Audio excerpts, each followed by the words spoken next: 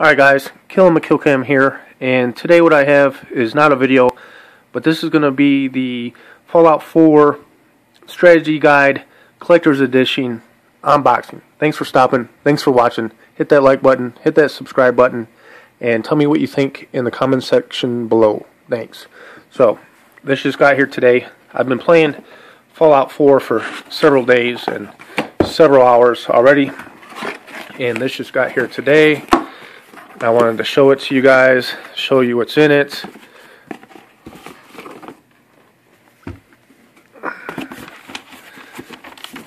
Little map.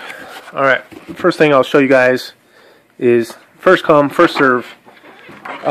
If you go on primagames.com, there it is, primagames.com, and enter this code, if it will stop being blurry, there it is.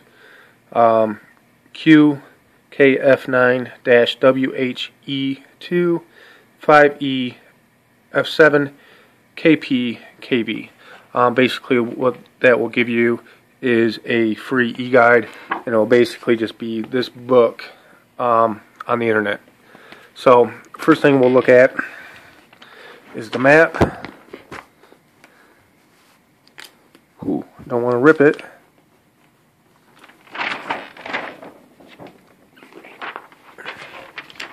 So, alright, the first side is the Commonwealth, then all the neighborhoods,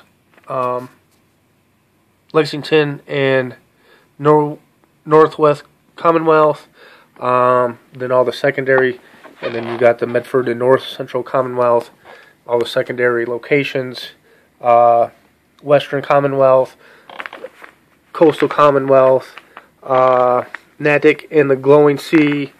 And then you got, what was that, Quincy and the Southern Commonwealth, all the secondary locations.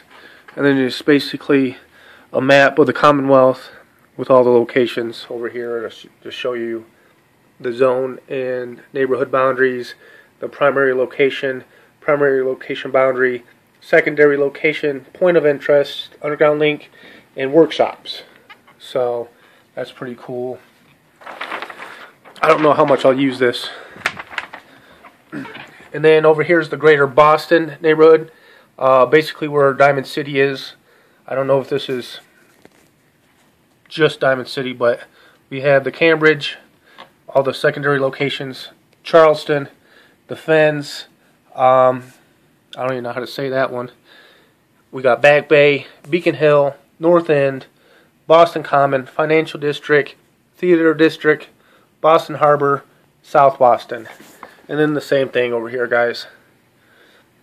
And then all the locations. Alright, so that's pretty cool. And then the second thing that they give you in the collector's edition is this little Vault-Tec manila envelope. And inside are these little posters.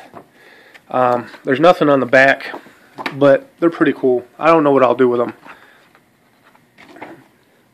I'll probably give them to my stepson Darren. He likes this game too. Luck, agility, intelligence, charisma, endurance, perception, and strength. And I don't know if you get those same ones in every single book that you buy, or if they're just random. But those are the ones that they gave me.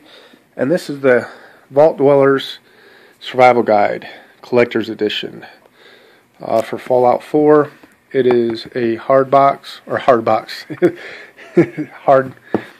copy. It's not a paperback. And then basically you got the stats, inventory, data, map, radio, and it's pretty thick, dude. It's got a lot of pages, a lot of information, maps of all the areas. It's a strategy guide for all the stories, all the side stories. It tells you about guns and gun damage, armor, and how much each armor protects you, different armor for different scenarios, and just a lot of tips and tricks. And it's pretty good, man. Let's see how many pages it has. 543. And then basically in the very back, if this will focus, you got the location, page number on, you know, what to look for certain things, like the hanging tree there, and then zone location, ammo, stuff like that. I don't know why it won't focus.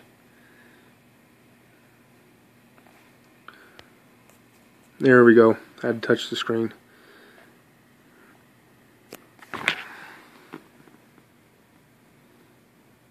Then over here, collectibles. For like bottle heads, it'll tell you, you just look over here in the table of contents and be able to find where the bobblehead is. So it's pretty cool. I enjoyed it. I like it. I hope you guys do too. Like I said in the beginning of the video, guys, hit that like button, hit that subscribe button. Tell me in the comment section below what you think of the strategy guide, and I will have more Fallout 4 videos here pretty soon. Thanks for stopping. Thanks for watching. Till next time, guys. Peace.